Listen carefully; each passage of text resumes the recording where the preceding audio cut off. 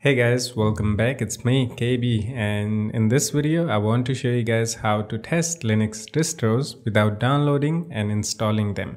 Yes, you heard it right. So how people usually test the Linux distros is using virtual machine. And to be honest, I still recommend you guys to test the Linux distros in virtual machine if you really want to test and really want to dig inside the Linux you want to test. But as you know, there are more than 300 Linux distros, and if you want to just see the Linux distro, how it looks and feels, then yeah, you can try this out. This is actually an online service. I will put link in the description. You can go there and visit the site. The site name is distrotest.net. From here, this site, you can actually test all the Linux distros without downloading and installing them. You can actually access them remotely.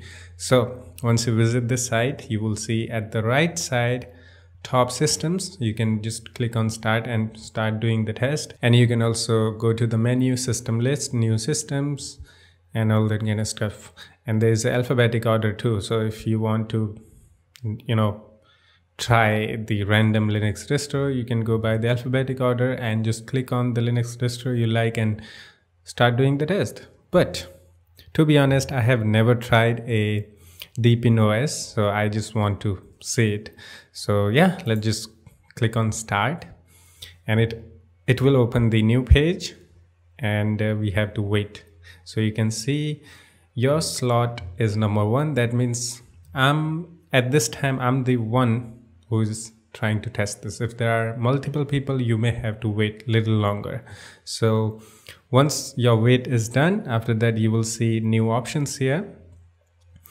Open built-in VNC viewer and open external VNC client. So these are the remote access methods you can choose.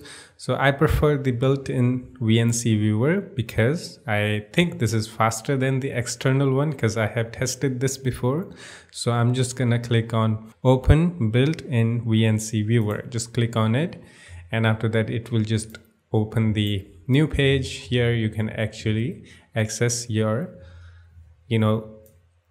Linux distro you are trying to access, or just at least test. Okay, so there is a username and password, so you don't have to put the username, but just a password is dt4 user. So you just remember that, and after that go to the distro you want to log in into, and it will be really slow, to be honest, because you're remotely accessing this, so it's not gonna be smooth as the virtual machine, but at least you'll be amazed to see that this actually works. So what was the password? dt4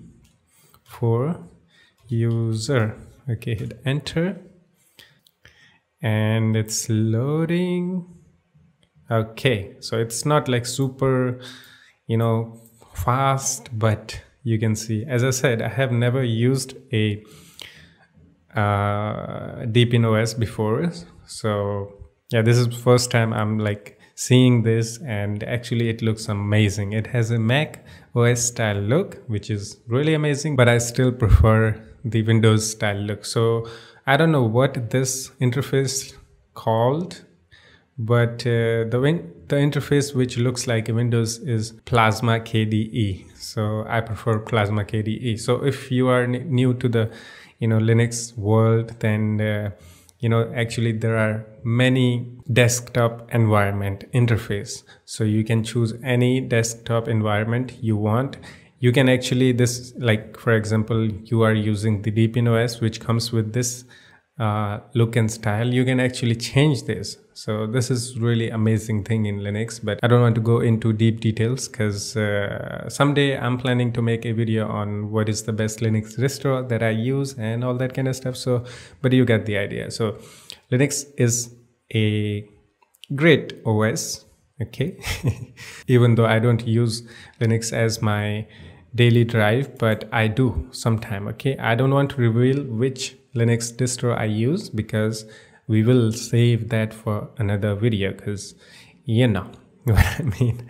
So actually this is a Deepin OS. So actually I'm gonna go to the settings, and I'm going to show you that this is actually a virtual machine we are accessing. So someone has made a virtual machine and they have turned it on, and they are actually giving us the access of it. So that is the reason how we are able to access the Linux distros without downloading and installing. This is a remote control access actually. So if you go to the system information, you can see by the processor. If you look at this processor, you can see QEMU virtual CPU version. So actually, whoever has installed this Deepin OS, they are actually using the QEMU virtual machine software. So yeah, if you want to know about that, you can do the Google search QEMU virtual machine and you will know everything about it. So this is how you can remotely access any Linux distros that you want, and see, look, feel, whatever you want to do. I don't know what am I saying, but you got the idea. So this is not going to be really fast, like super fast experience, but at least you can see how the Linux distro looks. And to be honest, I'm being honest here, actually all the popular Linux distros are about look and feel. So yeah, I like it. Deepin OS, someday I would like to test this. So same goes for other elementary OS. I don't know, I have heard about it, but it is same. If you can see the thumbnail of it, it looks the same. Kali Linux, I have never tried. Okay, there is a Android x86 distro too. Pretty amazing. Manjaro, I think I have tried this. Ubuntu, Linux Mint, I have tried this. Debian, I have tried this. So actually, let's try some new Linux distros that I have never heard about. Okay, just a few of them. Okay, Fedora, I don't know, I have never tried, but I have heard about it. This is not the Debian based OS. Actually, this is, oh, you are on number slot 2, so I have to wait a little longer. I think this is a newer version, so I'm just gonna see it. I just want to feel it. Connecting. Wow, this is what? Start.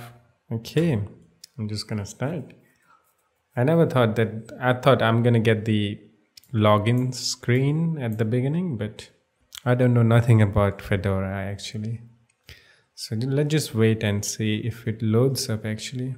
All right, it's doing some loading stuff. I don't know what what is happening. Linux is great OS, by the way, but complicated too.